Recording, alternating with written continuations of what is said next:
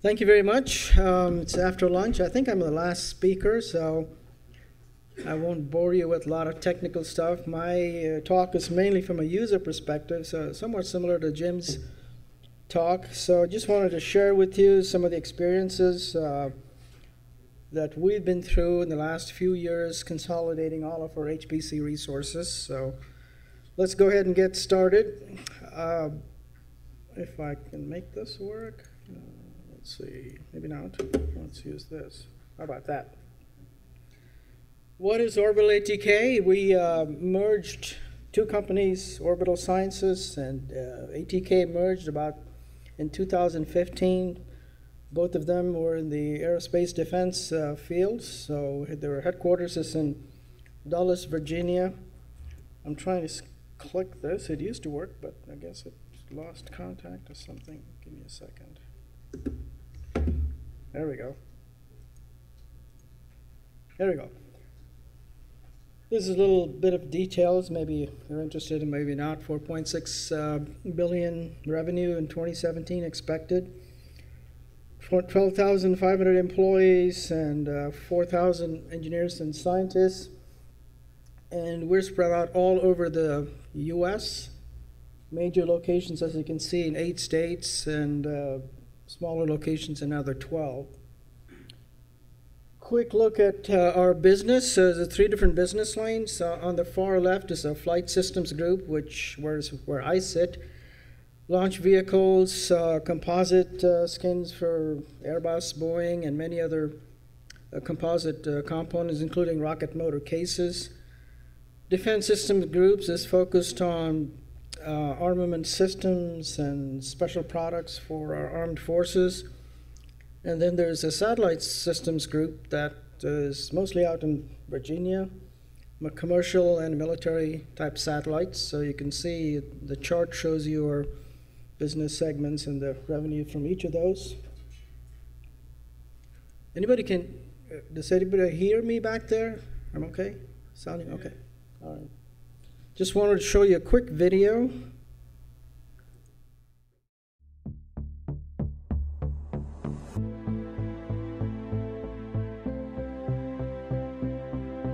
here we have the crew. The explorers. The defenders of freedom. The global business leaders.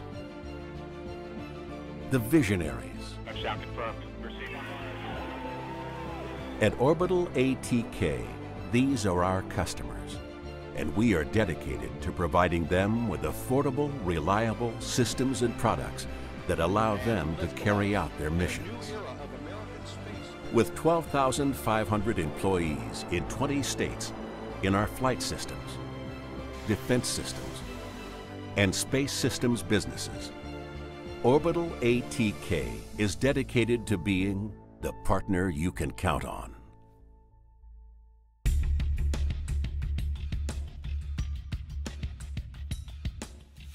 Orbital ATK's Flight Systems Group is a leading global provider of launch vehicles, propulsion systems, and composite structures for defense, civil government, commercial, and international applications. Our space launch vehicles have conducted more than 70 missions, boosting more than 160 commercial, civil, and government payloads into orbit. Orbital ATK is also a major supplier of missile defense interceptors and target rockets critical to the defense of our nation. Having delivered more than 16,000 rocket motors to our customers for strategic defense, commercial, and scientific programs since 1960, Orbital ATK is the world's leading supplier of solid motor propulsion systems. We also provide advanced composite structures for commercial and military aircraft platforms, as well as for the majority of launch vehicles in the U.S. space program. Orbital ATK's Flight Systems Group delivers reliable products that help our customers' missions take flight. Our Defense Systems Group provides state-of-the-art, reliable products to support our ultimate customers, the country's warfighters. Our products, from ammunition, precision-guided weapons, aircraft survivability systems, and special mission aircraft, to air, sea, and land-based tactical rocket motors, are relied upon by U.S. and allied military forces across the globe. Since 2000, we have supplied more than 18 billion rounds of ammunition to military and commercial customers. Orbital ATK's medium caliber cannons, ranging from 7.62 millimeter and 50 caliber to 25 millimeter and 30 millimeter, boast unrivaled reliability and combat effectiveness. We take pride in knowing that our technologies help make the brave men and women in U.S. and allied militaries safe and successful. Orbital ATK's Space Systems Group provides affordable, reliable systems and services for high-value space, science, exploration, national security, and commercial missions. Over the past 3 decades, we have delivered more than 150 small and medium-class spacecraft platforms to customers worldwide. Our extensive line of space components have been integral to the success of hundreds of spacecraft missions and have traveled billions of miles across our solar system. And our advanced systems are leading the way in commercial spaceflight, providing cargo delivery services to the International Space Station for NASA, and developing innovative new ways to access and use space. With flight-proven designs and meticulous engineering, Orbital ATK space systems enable customer success in scientific discovery, national security, global communications, Earth imaging, and human space exploration. Orbital ATK is dedicated to delivering high-quality, reliable systems and products to our customers on time and on budget. Our innovative technologies enable our customers' missions to take flight, support our armed forces to protect our nation, and help change our understanding of Earth and the universe beyond. In everything we do, Orbital ATK aims to be the partner you can count on. Just a brief history of HPC at our company. I'm not going to go into a lot of detail. I don't have a system slide that Jim had, but it gives you an idea of the evolution of HPC at our company. You can see on the far right, we used to be known as Thiokol, and that has evolved too. Now we're Orbital ATK, but I'll give you a little bit on that. So early 80s, we used mainly IBM mainframes for batch computing tasks, and computer simulation was more of an experimentation. We were toying with it and using some homegrown codes, that sort of thing.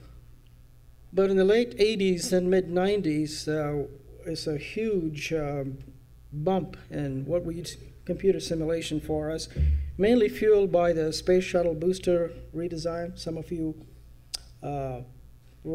maybe realize what happened with the Space Shuttle Challenger. We had a very tight timeline to redesign the rocket boosters, and that really saw a huge bump in our HPC needs. At that time, we didn't really have anything in-house, so most of the time we were using time-sharing services. Now it's under the buzzword called cloud, but that's basically what it was. That brought higher expectation from the customer and the type of models and the complexity and the fidelity of solutions, so it really fueled our HPC needs quite a bit during those years. Physical testing was still necessary to validate our design, so that wasn't eliminated totally. In the late 90s and 2005, in that time range, we decided it's better to have those resources in-house instead of paying lots of per hour CPU charges, hundreds of dollars per CPU hour on the Cray. So we did that. We brought in Origins and Altix systems, and that was our first exposure to PBS Pro as well. Of course, there was shared memory systems, so it wasn't quite a challenge back at that time. And then we went into a 3-year hardware cycle at the same time, which has really helped us out quite a bit. Keeps us abreast of the latest technology and take advantage of the reduced costs and those kinds of things. Then in 2006, we stepped into the world of distributed memory clusters, and that was a very, should I say, I'm not sure what the right word is, but it was very apprehension. There's a lot of apprehension about going there because we're so comfortable with shared memory systems. And fortunately for us, we had a local company to sort of hold our hand and make that transition. Then we got some confidence in distributed memory systems. In 2010, we had a pretty good size jump in our capacity with going to 1,200 cores cluster with Panasas storage. We bought that system mainly in view of the Space Shuttle Replacement Program to address the computing needs for that, and that was canceled back in 2010, and we didn't foresee that. And that is really what triggered our journey to consolidating all of our HPC resources. Prior to that, it was just a local cluster for our Utah division to do the rocket motor designs. So we had all this excess capacity that we had to canvas around the company, say, we have this big machine, come and use it. So a lot of people were a little bit apprehensive about that, but eventually, as I'll show you, it has proven beneficial. So in 2013, we went to a 1,600 core system from SGI. So at this time, people were really getting used to the idea of doing computer simulation, and it actually was expected, and the results from it were, trusted by management. So we were able to reduce the amount of physical testing little by little and rely on computer simulation. So in 2015, as I mentioned, we merged with Orbital Sciences, and they had their own HPC systems. We decided to consolidate that as well. So it's another big jump from 1,600 to almost 6,000 cores there, as you can see. And we continued with the Panasas storage. It's been working fairly well for us. We also, at that time, implemented a nice DCV visualization system, just because we had like 20 different sites across the country trying to access a single consolidated system. And now, with 2015, we're at Orbital ATK. So it's went from Thiokol to ATK to Orbital ATK. Just a few examples of what we're doing, the types of work we're doing, some simulation work. This happens to be a launch abort motor, and you can see the crew module capsule there being separated. This is a protection measure for some of the manned systems in case we encounter any issues with the launch vehicle. The crew can be ejected out of harm's way. So the example we have down here is an exhaust manifold that we're able to optimize and do that on an HPC system, and we're able to reduce the weight significantly. This is an example of hazards analysis, what would happen if a motor blew up in a building. This happens to be the VAB in Florida, vertical assembly building. So as you can see, it ran for 8 days. This was done several years ago now, so in today's machines probably won't run that long. This is like a vector plot of what happens at launch time. when we have the space shuttle launch, how the temperatures, or you can see the rise between the two rocket motors. It's not very intuitive, obviously. You would think it'd be pretty benign and symmetrical, but you can actually visualize what's happening between the motors. Now, this is just another CFD example where we can see how the vortex shedding happens on a launch vehicle. This is I can't share a lot of the things we do. This is just what was been approved to show here, but this is a launch system launch pad simulation, ignition simulation with the launch pad included. You can see that it ran for a week in 1,000 cores. So just a few examples. This is simulation of a rocket motor. It's a test motor. It's a 24-inch motor. And you can see there's a lot of things going on inside a rocket motor, very high temperatures and chemistry happening. But if we could do this in a simulated environment on a computer, it would save us significant, I don't know, hundreds of thousands of dollars if we can eliminate one test. So HPC is used quite a bit. Some of the new growth areas that we're seeing is since we have a system now which has significant capacity, new needs are coming up. One of them is computational chemistry. We're experimenting with code called Gaussian. Some of you might have heard about that. And MATLAB, which we didn't foresee, has increased quite a bit. MATLAB used on our HPC cluster doing parametric studies. Design exploration. So previously we were doing like a single point deterministic solution. Now we're more into exploring the design space and optimizing our designs. A new requirement from some of our customers is this stochastic process of uncertainty quantification, determining the reliability. And in order to do that, you have to run multiple cases to determine what the reliability is. So our workload is continually increasing. That's the message here. Just want to share with you some of the benefits and challenges of consolidation. And some companies have chosen to stay with individual local clusters, and others like us have launched into a consolidation project. And there's pros and cons with doing either one, right? So just wanted to share some of those with you. The obvious consolidation benefit is cost avoidance in several areas. I think a few other speakers pointed this out already. The facilities, we had, I don't know, 5 or 6 independent clusters at different locations. So we saved in terms of facilities and software tools and compilers, diagnostics tools, and most importantly, HPC skill sets. So we have a single cluster and a single support group in one location instead of 6 different sites with different schedulers, different managers, and all those kind of things.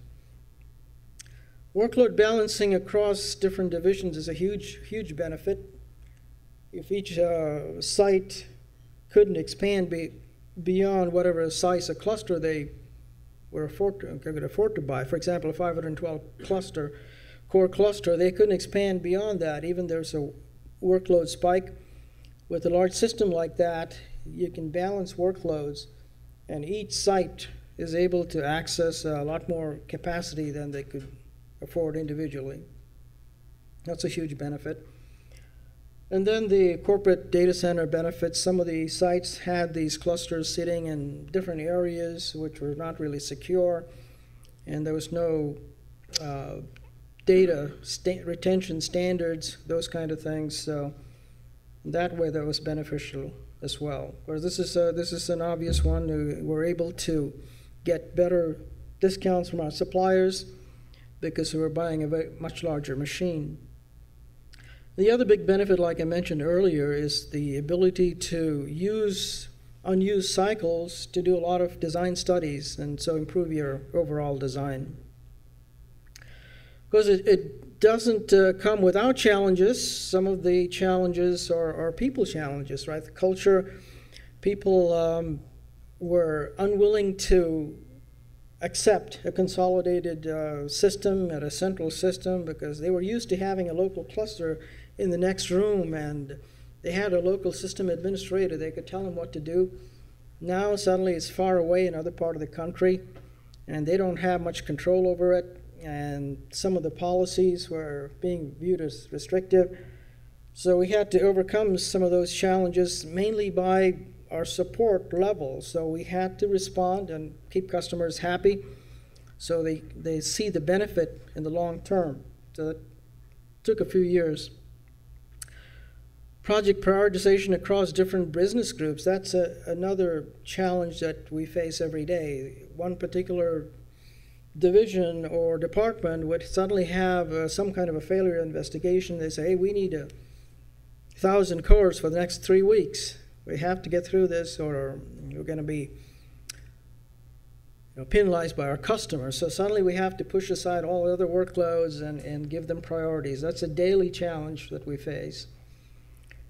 Administrative challenges, managing policies across all the different applications and divisions and their sites and their expected number of cores each site wants to be able to access.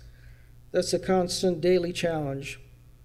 Software licensing. So we don't provide licensing for commercial software as part of our HPC services. They bring their own software. So if you have a particular site has a software license, we can access the license server from the HPC, but they bring their own license. So managing that, and in some cases there's pooled corporate licenses, so managing all of that has to be built into our submission scripts based on groups. Policy dashboard, that's something I would love to see from Altair. I constantly am looking to see, some user will send me an email saying, why isn't my job running? And then I have to go find out what the policy is in effect. Hey, you had an increased capacity for the 2 weeks. Now, the 2 weeks are up, so you can't run that many jobs anymore. So this is a constantly changing scenario day by day. So it'd be very nice to have a services dashboard. There's a system dashboard, which is a system administrator type of tool.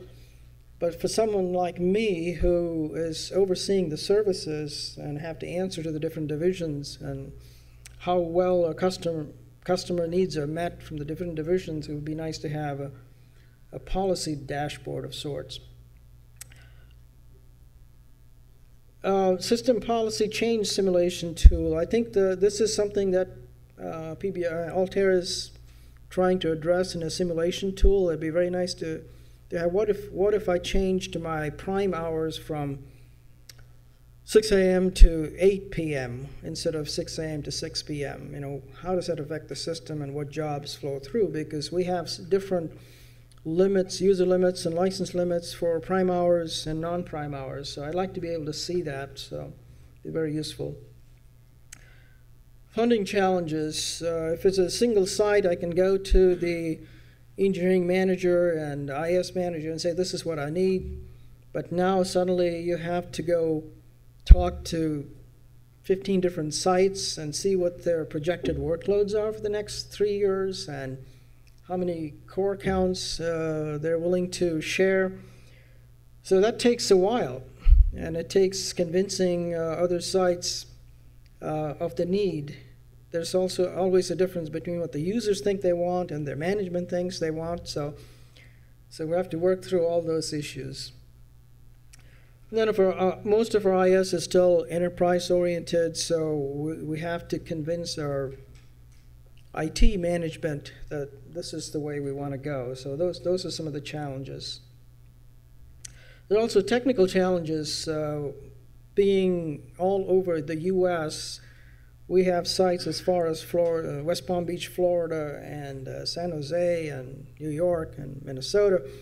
And not all of them get the same response in latency and bandwidth. So how are we going to overcome those? That's an ongoing challenge we're working on. We want to ultimately, I guess this is the utopia, avoid all file transfers, right? So everything is in the data center, but people do like to transfer files. They like to keep it where they can get to it very quickly. So bandwidth is an issue we have to deal with. Multiple applications. We run a variety of applications. We have one cluster that runs everything from CFD apps to FEA and non-MPI apps, single-threaded applications. And this is the reason I'd like to really have a job profiling tool. And the other gentleman mentioned about how to profile I/O, which is a big, if I know ahead of time when the user comes with a new application, I want to run this on 512 cores, what is that going to do to the system? And how much I/O is it doing? And what time intervals is it doing the I/O? It'd be very useful for me to set up the policies and how many cores that can effectively use and efficiently use. Right now, I don't have a good tool. We just kind of react. We throw the application, let it run, and see what happens. Looking forward, we're starting to implement some of these things. Some of these things are future when we have time to address it. Browser-based access, we tried, like Jim mentioned earlier, we tried Compute Manager. It was not being accepted widely, so we're pretty much sticking to the PBS scripts, canned scripts we've developed so far. But the PBS access looks really promising, so we're eager to get it and implement that. Remote visualization, as I mentioned, we're trying to, as much as possible, avoid file transfers so people can stay at their sites and keep the data in the data center and still be able to post-process and view the results using nice DCV. So that's been working out quite well. This I already mentioned. We're still on a quest. I guess it's maybe the holy grail, a good job profiling tool where I can pick a single job and say profile this particular job from start to finish. So at the end of it, I have a chart of the I/O characteristics, the memory use through the entire length of the job. So I can turn it off and turn it off for particular jobs. Software licensing integration, in some cases this works, in other cases where applications simply die if you don't have a license, we'd like to be able to trap that and make it wait in the queue until licenses are available. Since we have so many different sites that are using it, their managers want some reporting, how much are our users using these tools and capacity-wise. So I try to send emails out. It would be nice to be able to publish that on a website so people can go and look at it. I mentioned this already, a services dashboard. Is it a control center or is it a cloud or whatever that's going to be? It'd be nice to, I'd be happy to provide some feedback on that. But in all of these things, I feel like that the vendor partnership is essential for us because we're a very lean shop. There's like one equivalent person supporting it, myself and a system manager. Try to juggle other things in between. So we're really relying on Altair and their expertise. So we use several of Altair tools at this point, PBS Pro, of course, for job scheduling. Analytics tool, that still, I think, leaves a little bit to be desired. Hopefully the new tools, the Envision-based tools, will help us a little bit better. And these are some of the types of charts that I have to publish, daily usage. And typically, we pull out PBS reports and pull them into Excel and generate these type of charts. Compute Manager, as I mentioned earlier, hopefully PBS Access will be a huge step in that direction for people who don't want to get on a Linux system. Control Center, we've been using it a little bit, and we really like it. So you're given some feedback, so hopefully we'll continue to develop that. SAO is not really part of PBS Works, I don't think, but it is something that we use quite heavily across the company. to monitor license usage. I'd like to see how much of a certain license is being used on the HPC versus on desktop workstations. So those types of analysis is very handy to do with SAO. And we also allocate some of the license charges based on how much each division uses, so SAO helps us to capture that as well. We do not charge back HPC services at this point. Corporate IS has basically said this is a corporate resource. Anybody across the company can come and use it. So we're fortunate that way. I don't have to keep track of usage by division and build them back and all that kind of stuff. So, any questions?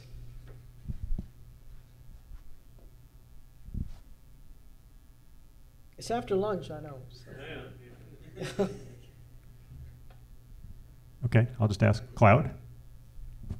Cloud is a bad word at our being a defense contractor.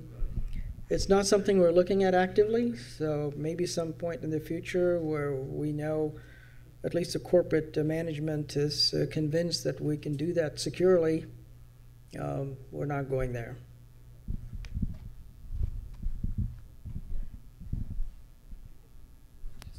So obviously you used PBS to help your sort of consolidation. Yes. How did you go about that? Fair share? You know, now you've got perhaps many different users using one big cluster. We do use fair share, but the problem with managing so many different sites is their expectations and demands go up and down all the time. Suddenly there's a failure analysis at one particular site. They use a lot more than their fair share, so to speak, but we can't totally cut them off after that. So fair share is there in the background, but we don't totally rely on it. So we have to keep adjusting the policies. That's one of the challenges of consolidating across multiple divisions. And so one of the issues that I always foresaw using fair share was you mentioned about why isn't my job running? Do you see that even more with fair share? Because you have to then take into account, well, have they exceeded their fair share? Maybe Nate can answer this question, but typically when they do a QStat or QShow, it gives you a reason. There's not enough CPUs to satisfy your request, or there's not enough licenses of this software or that software, or you have exceeded your user limit. For example, we only allow, I think, 240 cores per user during the day. But if they want to exceed that, they will have to run on special queues, which are checkpoint queues, for example. So your application has to be checkpointable. Then you have access to more cores, because then when higher priority jobs come through, they can get out of the way. So those reasons are displayed when you do a queue show, and that's the only thing that they have. I don't know if fair share puts out any other special commands. Do you, Nate? Yeah. Well, fair share does, but we very rarely actually hit it, because most of the time users' jobs are either running or they're being stopped.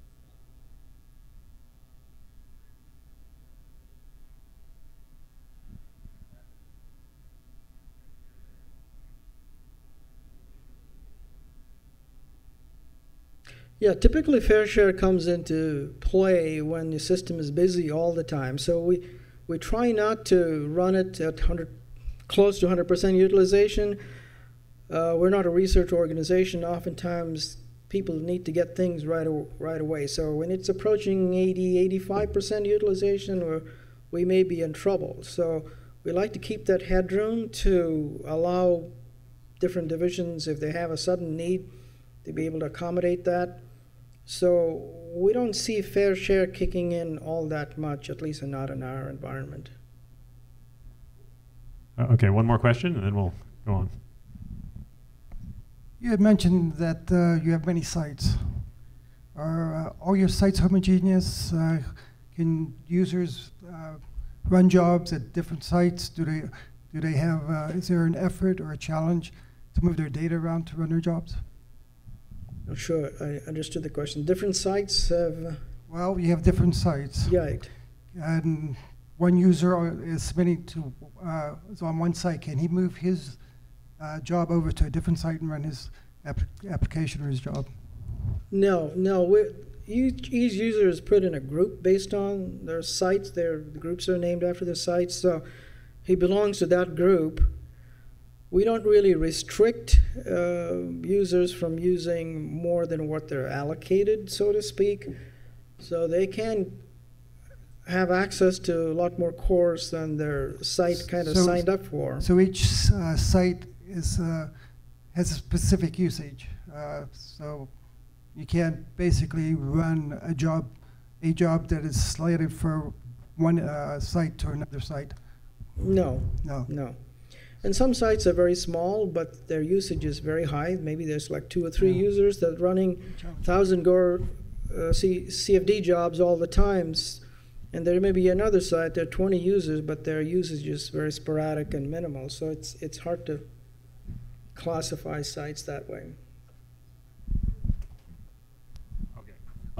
One question around, like, do you have a lot of workstations that you need to consolidate? Workstations on desktops? Yeah. Yeah, we do have. You do have, like, and how do you handle data, like, you know, sitting on people's desks, like when you consolidate them to a single data center? Well, all of our data, at least the HPC data, is sitting at the data center on our Panachas storage server, and users can move it down if they want to. But typically, we try to encourage them to leave large data files on the central site, on the HPC site, and do remote visualization, or if they need to move it for archival purposes or whatever they need, maybe they move it off hours. So. I think we'll end it there to move on, and thank you very much. Thank you.